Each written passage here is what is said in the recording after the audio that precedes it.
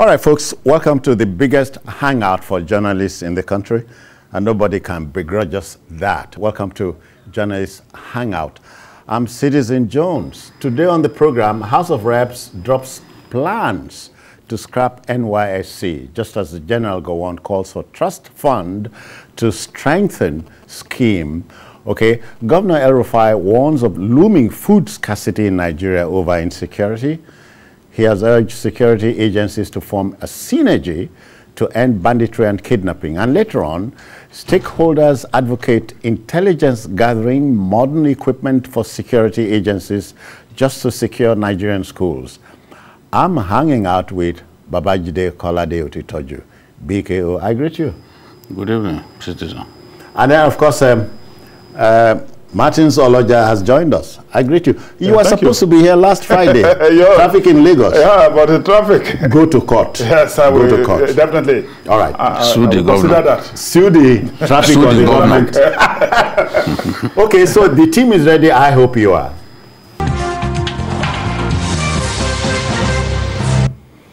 All right, it's now official. The Green Chamber of the National Assembly, aka the House of Representatives, has no further plan to scrap the 48-year-old compulsory one-year National Youth Service Corps NYSC for fresh graduates below the age of 30. Chairman of the House of Reps Committee on Youths, Honorable Yemi Adaramodu, I hope I got that right, admits that the NYSC is the most successful national program for fostering Nigeria's unity. Recall that National Assembly member Awaji Inombek Abiante of Rivers State had mooted the contentious idea of scrapping the NYSC a while ago. Meanwhile, former head of state, retired General Gowon, has called on the central government to strengthen the scheme with trust funds. Very well said. But first, let's hear from General. Let's hear him.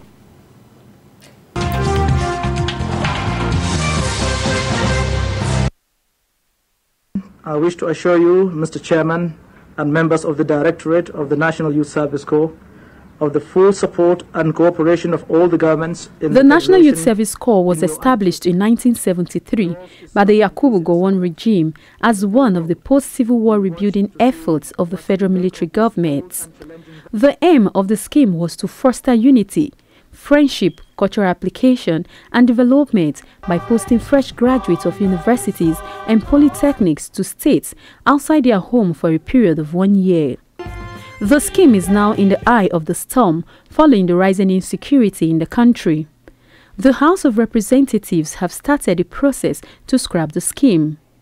Despite this, the service and its founding fathers are not discouraged.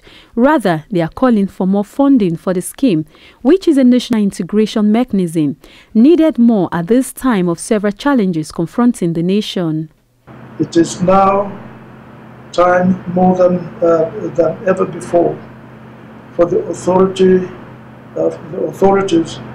to seriously consider setting up a fund solely dedicated to financing the operations of the scheme. Just like there is no price for security, there is absolutely no price for unity, and NYSC defines unity of Nigeria. The unveiling of 9 books and a film on NYSC is an opportunity to highlight some of the challenges in its 48th year of existence and the need to introduce the NYSC Trust Fund. If actualized, the proposed NYSC Special Trust Fund will support adequate provision of infrastructure and other logistics for orientation and other activities of the scheme. It will also help to make scheme acquisition and entrepreneurship development side program more functional and provide startup capitals for core entrepreneurs. The book is indeed relevant. The chapter contributors have excavated about the contribution of the NYSC to the education sector will go a long way in informing Nigerians about the relevance of this scheme. Presentations in dance and drama were some of the highlights of the events. The book and film chronicles the contribution of NYSC to national unity and integration, as well as other critical areas of development. Helen Osamede Akins, TVC News, Abuja.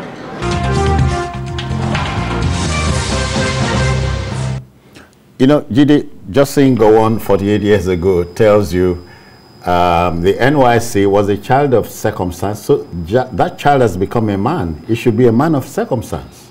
Yeah, the NYSC was a child of necessity. Today, it has become a grown-up man of necessity.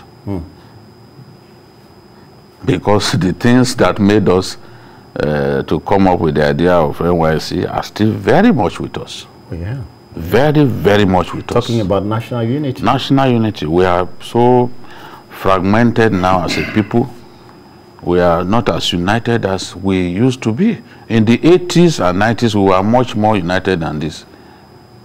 Talking about the June 12th election. That was the height of Nigerian unity, when the people spoke as one, without thinking about religion. Oh, yeah. Not thinking about ethnicity. Clan or wherever. Abiola defeated Bashir Tofa in the polling unit in front of his house at Gandu Albasa in Kano. That's correct. So, and I looked and so it didn't matter also that both Tofa and Abiola were Muslims. It didn't matter. It didn't matter that Abiola and his deputy were Muslims. So at the time, the people were not thinking about religion. They just felt, okay, this is one country. This is the person who will do the better job of steering our country to greater heights, and they voted for Abiola resoundingly. Oh yeah, oh yeah. They released the result of 14 states. No, 16 states. Abiola was in clear lead. The remaining 14 was just forgone. So they said, enough is enough at the time. But Martins, now we know better.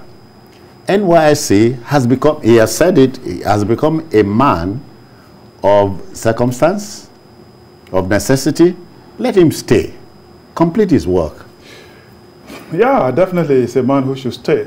It's even curious that some people should come together at this time to sponsor a bid to scrap that kind of weapon of national unity. A man.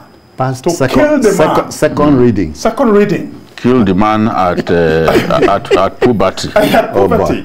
And the circumstances leading to the sponsoring of that bill, I think, should be looked at. And I think no matter the problem that we have, the microphone should be open.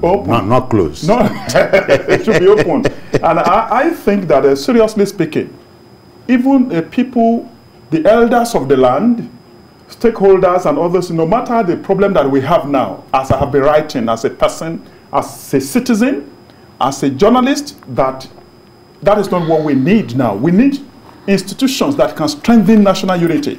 And as I've been saying at various fora, that it is not about just division in the country. It's about strengthening institutions that will strengthen our unity as the most populous black nation on earth, the most populous African country. And Mandela said so. He didn't talk about South Africa, Nigeria. So anybody even sponsoring, whatever led to sponsoring that kind of bill, it's not in the interest of this country. That's you on TV. Yes.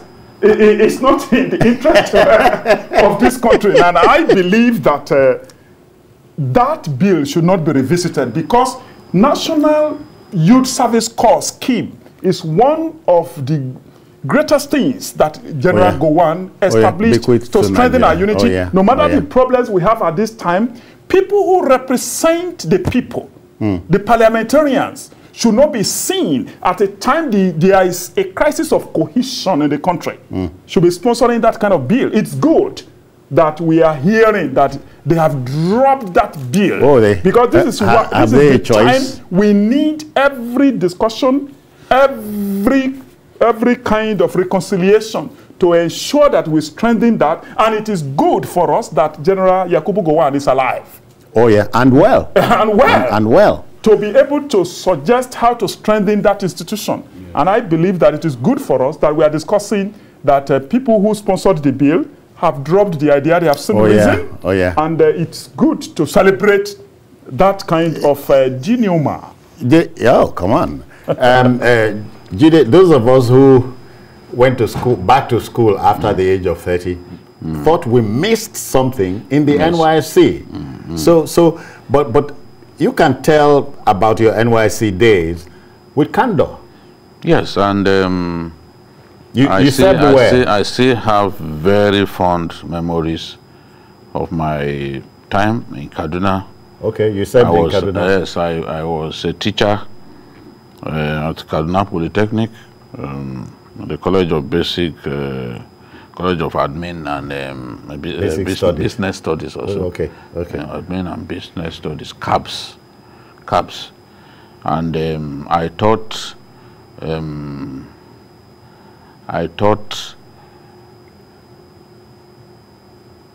students, in-service students, confidential secretaries. They were in-service confidential secretaries. So I taught them. I also taught textile technology, HND1. They were adults? Yes, those ones, the confidential secretaries were workers. Okay. For them to get promoted, they needed to go for a course. So I was teaching them general studies at the time. I also taught textile technology HND1 students. Oh, wow. Yes. Wow. Those ones I taught them at the main campus, you know. But the bulk of my work was at CABS. So the NYSC and I enjoyed, is a plus. It is.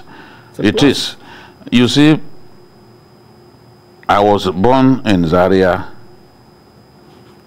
but I was too young to enjoy both Zaria and Mina, where my parents lived when I was very, very, very little. Immediately after the Civil War, my parents moved to Mina. My dad was a teacher at Niger Baptist College. The school has been renamed now in Mina.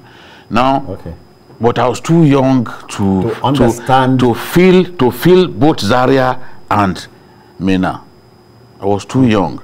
But as fate will have it, I was sent to Kaduna for my youth service, and in fact, my there first was no attempt at changing whatever. My first day in Kaduna, I went straight to the Ranchers Bees Stadium to watch a match between Ranchers Bees and Julius Baja of Lagos. And on that day,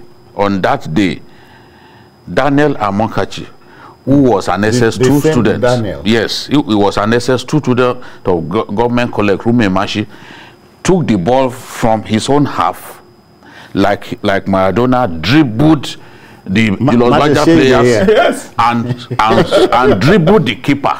In fact, Wahab Adesina, the center half who played for Nigeria, was the last person that Amokachi dribbled. That little boy at that time, but heavily muscular. And then he scored that goal. I said, Kai, I'm going to enjoy this time. When I watched that, it was raining. While I was in the rain, I watched it. Yeah. And then the service here began afterwards, and I had to thoroughly meeting people from different parts of the country. You know, look at the north that I never thought, the far north that I never thought I would go to. After a few years working with Democrats newspapers, you know, I got transferred to Kano. And to bring me back to Lagos was war. My mates had been promoted, they had become editors. I refused to leave Kano until I was blackmailed. Some of the people, those who did not live in Kano during our time in the 90s, will never know what they missed. All of the fun. The fun. Because the only place close to Sabongeri in Kano is Obalende here in Lagos. Close to it, it doesn't even match it. So if I had not gone on youth service, that experience, because did not prepare me thoroughly as a human being and as a journalist. The things that I know today, I can tell you that it was because I went to that part of the country to do youth service, and then I settled down there briefly. Jide, you know, memory is very unkind to an old man. Yeah. So when you look back, but either is it feels like rolling back the years. You know, I don't see that as being. You see, it feels like rolling back the years. Nigeria was a better place. There's an element of unkindness there. You remember? Because it has now eluded me, so I feel bad. Sorry, we are keeping Ide. Ide is in Lagos. You provoked Ide. He's here. Good evening to you, Ide. How are you? Yeah, my brother. Good evening. Yeah, let's go. Onoja and Babajide. I greet you. Thank you. Yeah, thank you. First of all, we must be honest. I served in the Lorry in 1989. I was in Ajokuta State. Oh. NYC is not what it used to be. The truth must be told. Oh, yeah. If you have a child today that graduates from university, will you allow the child to be posted to Mongono in Borno State? No, Mongono will not. I think that something must be done about NYC. Instead of posting children, some children that schooled abroad will come back to Nigeria, and you post them to Southern Kaduna, and they'll be killed. Nobody posts people to where they will be killed. I'm saying that NYC needs to be revamped because it's becoming a food joke. People just loiter about. There's a high unemployment. Many of companies are not accepting. Either you are going to something else. Either you, for instance, you served and it was you enjoyed it. You don't want other people to serve. But this is taking us, Martins, to the second leg of the story. General Gowon has said, make the scheme even more useful now than it was at the beginning. That's a message to the authorities in Nigeria. Now, definitely, as the last caller was saying, there are challenges. Oh, yeah. But I have been made to believe by the elders that if you have headache, the cure for it is not cutting off of your head. Solve the security problem. Yeah, definitely. Solve the security problem. Issues, if there are challenges as the world is growing in the 21st century, address the problem. Yes. But you know, even as a writer, recently I talked about a story, a wonderful story that can redefine the essence of NYSC. That's one comrade Kayode Idekpefo, who from a place they call Odiaye, somewhere in Ondo State, who grew up. Is it in the map? Yes, it's in the map. Look for it. It's very close to Ore. Go on, we'll look for it. In Okitiwupa local government of Ondo State. Is drawing another definitely. Actually, when I started life as a teacher, thank God for this kind of opportunity. Wow. I taught him English language and literature in English.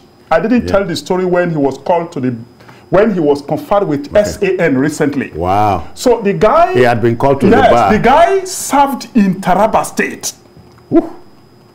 After 3 years, he set up his own chamber. Brilliant guy from the University of Lagos. Yeah. It's a classic story of how to redefine and whatever we want to do to NYC. Which is saying, put simply, it is possible through the NYC. So let me complete the story this way, that this comrade Kayode Idekpefo served in Taraba State, where he met his wife, a wonderful woman who hails from Benue State, in Taraba State. What NYC has done for to join together. And then the guy is... Let no man put hands under. And then you know what happened? The guy is brilliant. Yeah. And so he did so many election petitions to the extent that even the principal of the chambers where he served and Kayode Idekpefo were conferred on with this SAN the same day. Wow. So brilliant that he applied for the first time and he was conferred with SAN. We must go. Because of time is a master. If he had remained in Southwest or his own... No, you are conjecturing. You are conjecturing now. We are not sure. No one can say. Please. Whatever happened is that Kayode Idekpefo will be grateful Martins, to the story program. is very, very simple. As modify NYSC. Because I just use that one as a case study of how to strengthen NYSC. I agree. It's a weapon of national unity that should not be disturbed. Okay. And we are happy that they have told us now that they have no plan to scrap it, that anybody can come up with a bill. Yeah. Which is like saying talk is cheap. Yeah. Yes, talk is cheap. You can envision in your mind that you should scrap it, but you are just one person in that. Jide, sometimes you are wondering why histrionics must come from politicians. Yeah, definitely. But it's okay. We go to our next story. Yeah, definitely. Take you to Kaduna State. Kaduna is in the news again, but not a happy one, away from what we're going to talk about. Jide, you have this story? Yes, you know, we had this morning that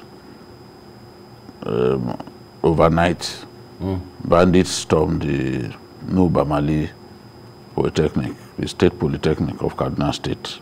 Yeah. Fired at students, took some students and some staff away. Hostage. I know that place, that was where we did our NYC orientation. It's not in the bush. Popular place. No, it's by the roads. You are going to Zaria. It's not far from Zaria. Yeah. It's not far from Zaria. It's not up to 3 kilometers to Zaria town. Just before you climb that overhead bridge, that when you turn to the left, you are on your way to Kano. If you go under, you are going into the city of Zaria. Okay. It's not far, for God's sake. And then they will come, have all the time, fire students, take people away. Now, the latest from the school is that they've shut it down indefinitely. There is a satanic plan by some people to not allow our children to go to school. And the question is, what do they want? They are the ones who know what they want. Because, frankly, why you are suddenly targeting school? I know that Kaduna is targeted because of some of the utterances of their government. Oh, yeah. But they should know that it is the ordinary person that is suffering. Yeah. Go, if you are not happy with what El-Rufai said about you, because El-Rufai said they have lost the right to live. You know? And the wife said just yesterday, look, do not, repeat, do not fall for the trick of paying ransom. So she knows what she's talking about. No, the people will pay ransom. She's just saying what she likes. People will pay ransom. People sold their houses because the lives of their children is paramount. You can't watch the kind of pictures that we saw the other day where students were being flogged. If you had a child there, what you'll be thinking about is how to get that child out quickly. Out of you know. So now you can't watch people being flogged. You have a child amongst them. You now fold and say, I will now pay ransom. Nobody does that. Nobody does that. All right. If you don't pay, somebody will pay on your behalf. Our hearts go to the students. I think this was avoidable. Okay, then, let's go to the story proper from Kaduna State. Kaduna State Hemsman, Governor Nasir El-Rufai, has raised a frightening alarm over a possible food crisis in our country. The country played host to about 7 directors of the state commands of the DSS from the north. You know, if farmers cannot till the soil, I should say, for fear of bandits and kidnappers, then we are dealing with a dire situation. According to Governor El-Rufai, quote, as directors of the state commands of the DSS in the Northwest, you are well aware of the immense insecurity across the states in our region, end quote. We have a choice here, acting on the message. Yeah. Acting on that message. That is what the Food and Agricultural Organization will call food insecurity. And that is the worst form of insecurity. Food scarcity. Yes, food scarcity. That is food insecurity. And the governor of Kaduna State is drawing attention to a very frightening dimension. And I think we should take it very seriously. Let me give you an example. I hail from Ondo State. And not too long ago, I visited my own village. Oh, yeah. And I was coming. It's the mention the name. Mention the name. It's in the map. Okay. And we got to a place everybody Why wouldn't knows. you mention the name of your village? My village is Ajagba. Ajagba. Yes, in the local government area. As spelled. Yes, as spelled. Ajagba. Okay. Not very far away. It's about 30 minutes. I know why he was reluctant. I know why he was reluctant to mention his name. Because when you go to his village, you look to your right, you look to your left, you've seen it all. Yes, that's why he didn't want to mention his village. But it's in Google Map. Okay. No, about 30 minutes drive from Ore. Okay. That's Ore, where the you are building up something. Yeah, definitely. Ore, everybody knows it's a very good terminals. So when I got there, for so many years, since I grew up to be an adult, conscious of public affairs and everything, when you get to Ore, you want to buy anything you would like to buy. Yeah. Want to buy unripe plantain, banana, granola, pepper fruit. You want to buy anything. But these days, not about 2 months ago, I wanted to buy unripe plantain. I couldn't find. I wanted to buy barley. I couldn't find. I wanted to buy banana. Very few, and then it traced to the no luck. I said, what happened? So I just saw the women. They were running after one Okada rider who was carrying unripe plantain. Hey. I said, what happened? They said, it's cast hair. I said, what happened? They couldn't find again. I was coming from Akure, really, before going to my village. And from Akure through Ondo to Ore. When you leave Akure, you pass to Ondo town, where they have Adeyemi College of Education, the first college of education in Nigeria.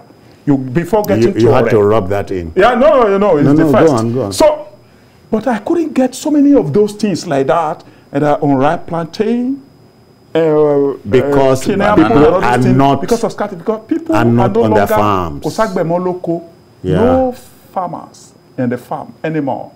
Wow. People don't feel secure. For fear. I'm talking about the essence of what the governor is saying. That we should be prepared for food crisis. Because of these things that, Dide and others have been discussing these things here. Oh, yeah. We depend, when people can talk about, let us divide Nigeria, let us do this.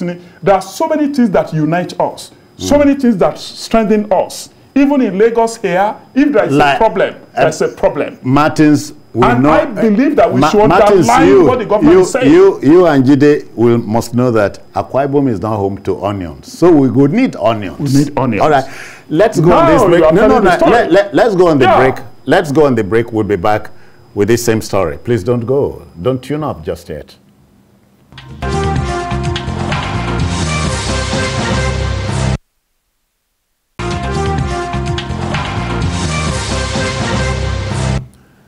All right, welcome back. Jide, a food crisis is what the Yorubas will call inyo. In my place, we call it akang. Akang, A-K-A-N-G. So there's wahala coming. Okay, it's different from Akan. Because Akan is a popular name. Akan is a name. A popular name in Akan is... So, you see, who feels it knows it all. Yeah. One of the earliest songs that Bob Marley sang. Who feels it knows it all. Yeah.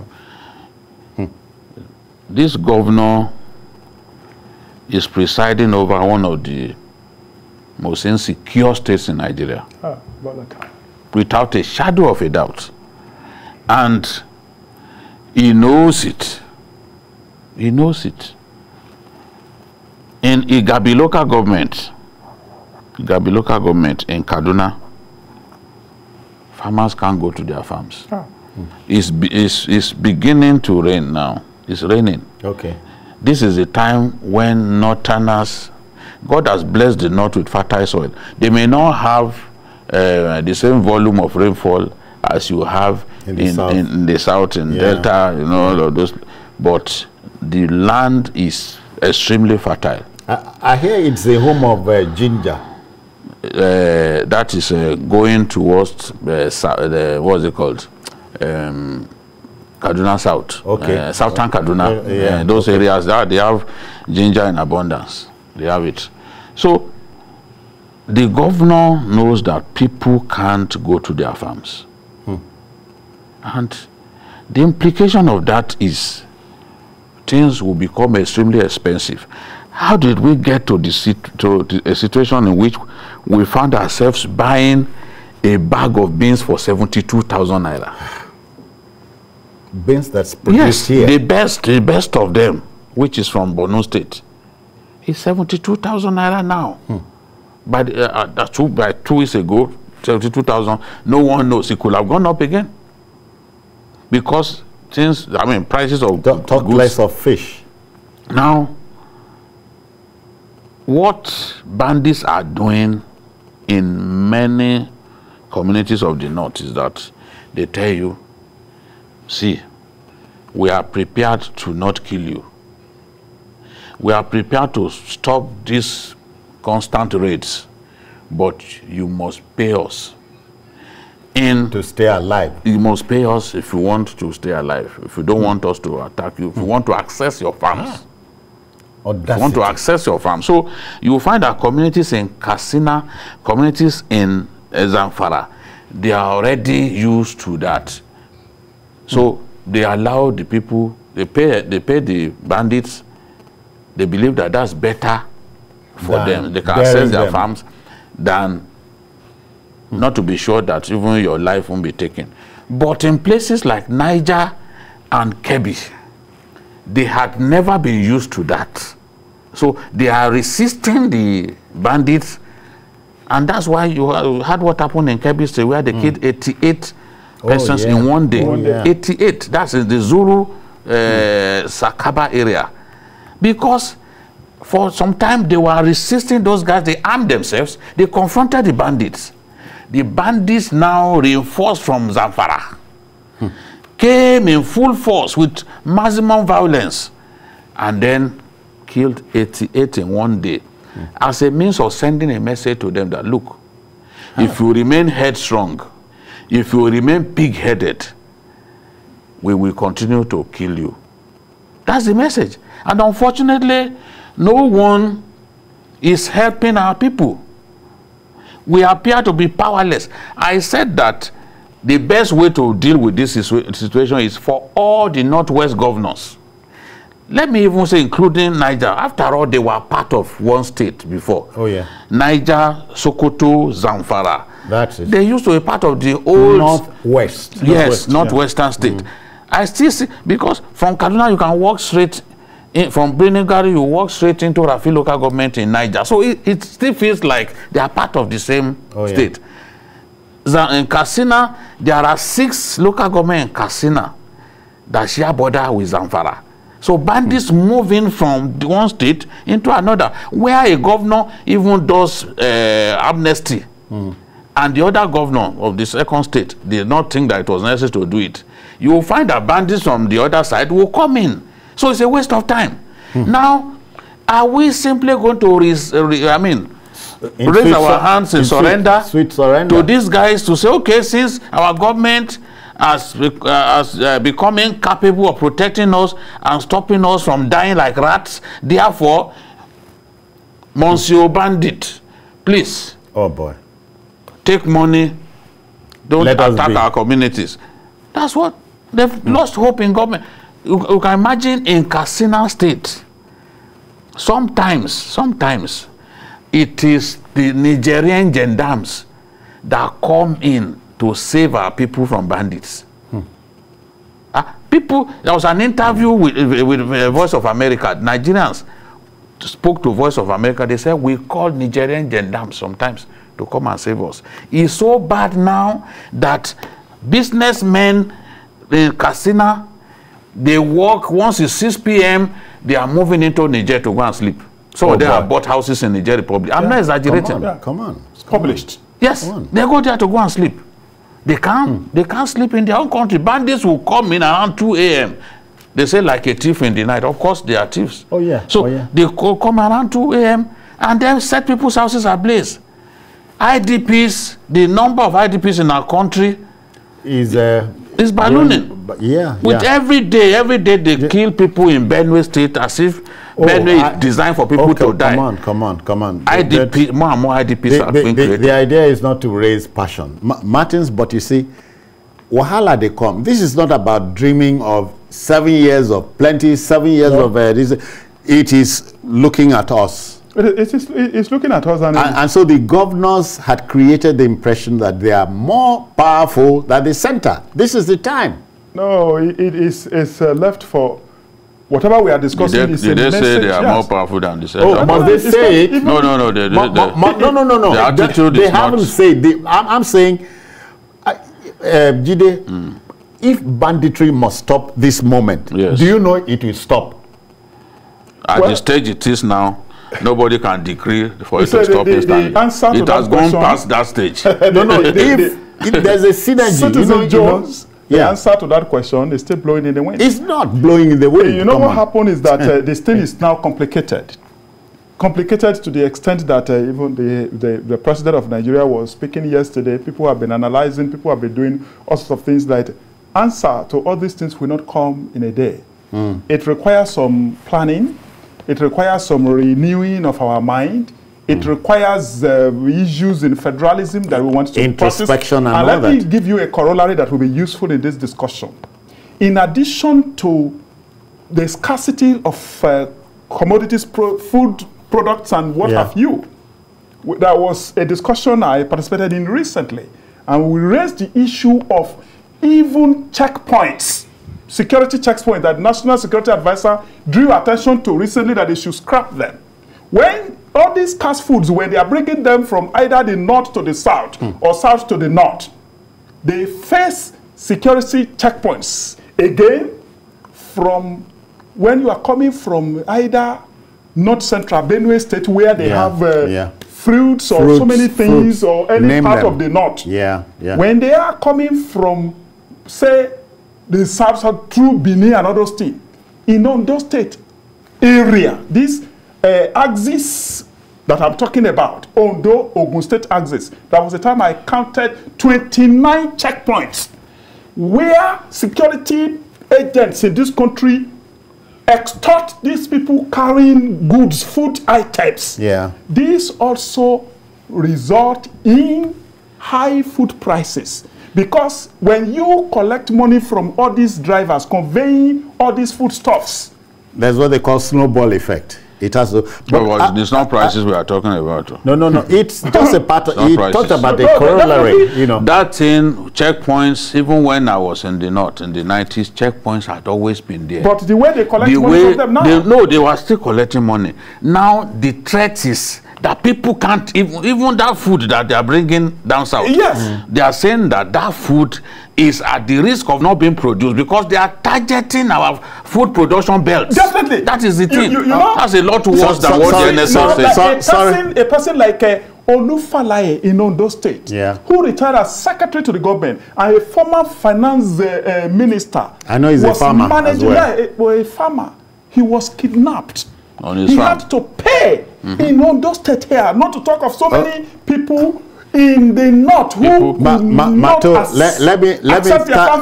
me thank Abdul in Zaria for waiting. Thank you.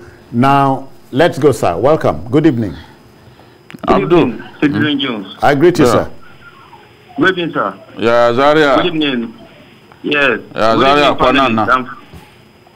Salute, sir. What did be Kwanana today? So I'm really happy with the topic ongoing because looking at the situation is very pathetic because this is not where we're supposed to be. After tomorrow is Democracy Day, this is not where we're supposed to be, and the situation is becoming like entering into the town of urban centers, especially here in Zaria. Yes. So we hope that school now. You know it's very close to Zaria town. Yes. I am a graduate of the school about 6 years ago. Oh. That's where I did my HND before I went further for my master's. So I'm a graduate of the school, and it was not like this. But the only thing I noticed being a graduate of the school is that the school is porous. Okay, security-wise, porous. Yes, porous. What I mean is, even in the main campus and other branch campuses, there are about 2 campuses here in Zaria. Inside the school, some place like Goborawa inside, and they are all sharing village with other villages inside the school. It's very porous. And since this kidnapping has started, we have even thought that the government will have do something to try to, try to work on the structures so that there will be a much security demarcation between the town and the school. Inside the schools of forest, inside campuses, and even inside the school, there is still the what they call it, the host. There are some buildings built by some private individuals, which students are also residents inside the school. So this is a very situation that I call the attention of the state government using this platform to look at the buildings inside the school and try to see how to thank you, security. Our next story is related to that. Just stick around for that. Thank you very much for your time. We must go. We must go. A word is enough for the wise. Kaduna governor says a food crisis is coming. He's not just second guessing that. Okay, to our next story, the last one. You know, the rising insecurity around schools in the country is not just causing parents and guardians sleepless nights, but creating agonizing moments for members of the security bodies. New school safety initiatives have been advocated by leaders of thought, policymakers, civil society activists, and others have collectively called for a collaborative effort aimed at tackling insecurity at schools around the country head on. As far as they are concerned, inclusive solutions like intelligence gathering, community collaboration, and modern gadgetry is the way to go. The stakeholders at the crucial meeting included Babajide Kolade Otitoju, sitting next to me. But let's share the report by TVC News' Sharon Ijasa, and then we go on from there. Recently, a virtual meeting by various stakeholders took place to discuss the need for safety in schools across Nigeria. We need to now start to think differently and do differently. At the virtual meeting, which was put together by the IA Foundation in collaboration with Allogene Group, the burning issue of security around schools was brought to the fore. Our security agencies are also working hard to deploy tactics that would rapidly respond to the abductions, as best practices in countries that have experienced similar challenges are also being embraced where feasible.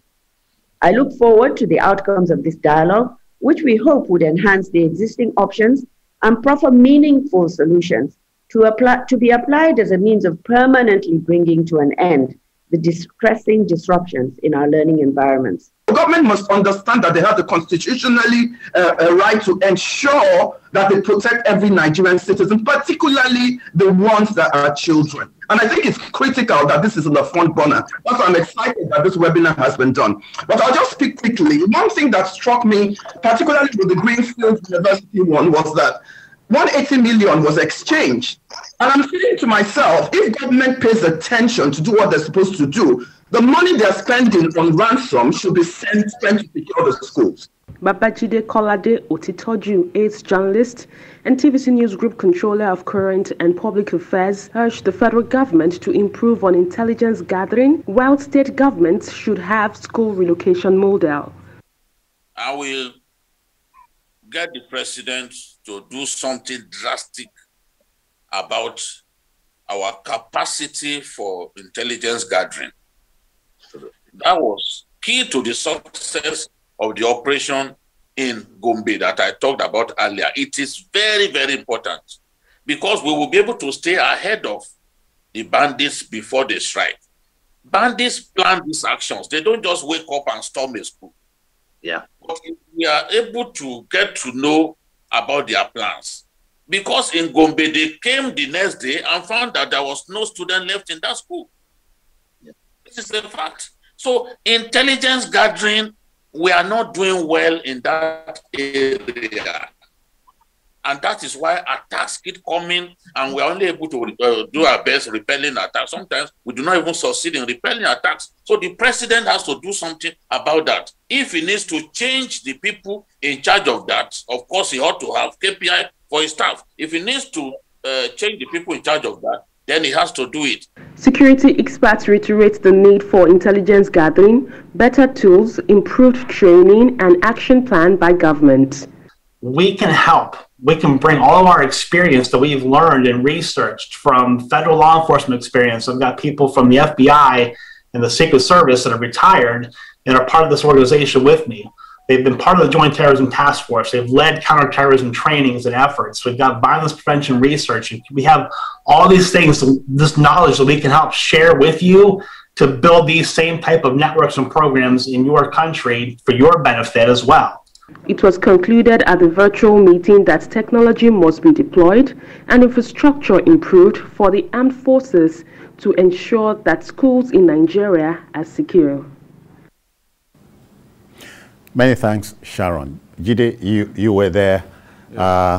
Paint a bigger picture for my humble self and I will recall something that happened in Gombe around 2014. It will not have been Chibok alone that Boko Haram successfully kidnapped school girls.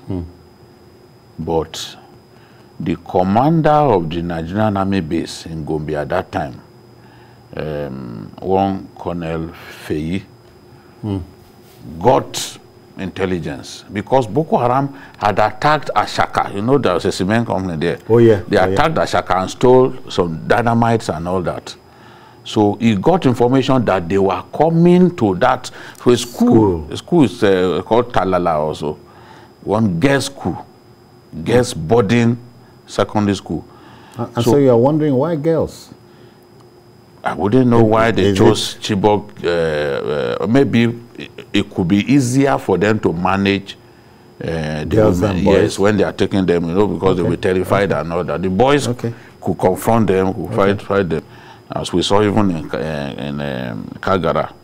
So he now got in touch with the state government. The operation began around 11 at night. By 5 a.m., the entire school had been evacuated. He used luxury buses, you know, and they took everybody to safety in the state capital. Wow. Maybe if we had done that in the case of Chibok, that would not have happened. Maybe. Yes. I still insist that we shouldn't have had, WAEC shouldn't have allowed examination to hold in Chibok at that time. That mistake that was made back then, they no longer make that mistake in Borno State as we speak. There's a Unity School in Monguno. The Unity School has been relocated to the Borno State capital. They are now using the Muhammadu Buhari Academy as their school. So that's why I said, see, where you can see clearly that this school is in a remote location, it's better to relocate them. And I'm happy that Miriam Uwais, the presidential aide, also talked about that, that they are making moves now to relocate some schools to safer areas. People could say, no, those are not the permanent measures.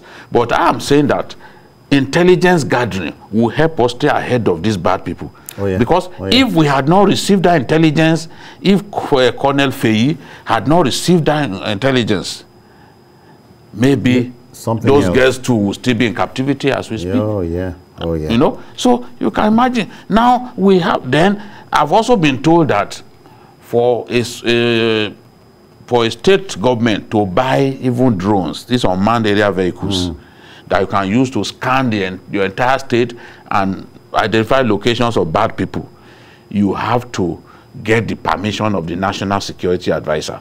Osun State wanted to buy, they are held back.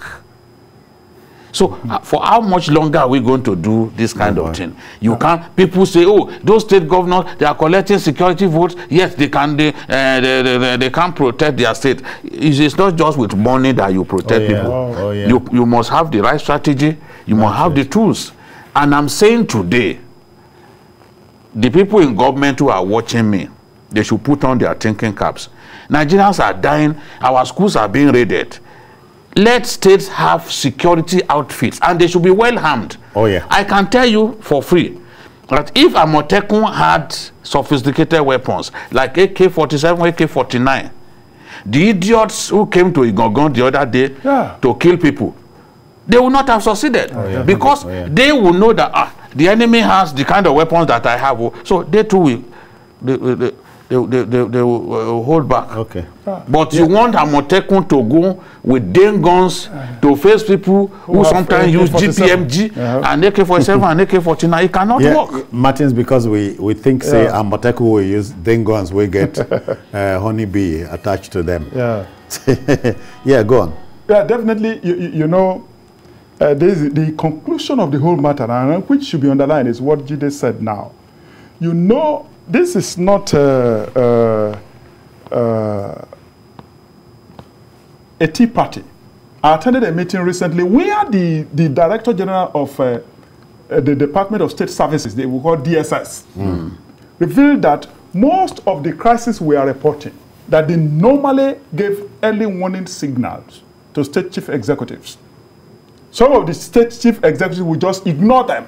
He proved how they gave warning signals. They said, look, 2 weeks that they will attack this, whether in Niger State, in most of the states of the Federation. I attended a meeting. So you are expecting this one not to be another talk shop? Another talk shop.